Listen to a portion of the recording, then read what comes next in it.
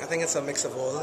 I do think it'll become more open in some ways, certainly more closed in other ways as more countries get involved, as they're doing today with blocking of various sites if there's more freedom of speech.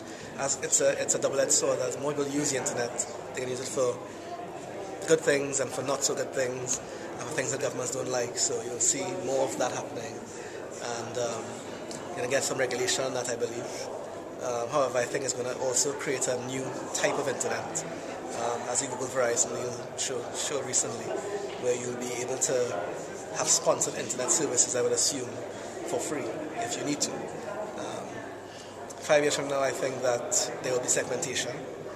I also believe that the worlds will segment on the internet, that you will see maybe the developing world led by China perhaps take a different slant of the internet as they've been wanting to do, and the Americas going a different direction, and possibly even Europe.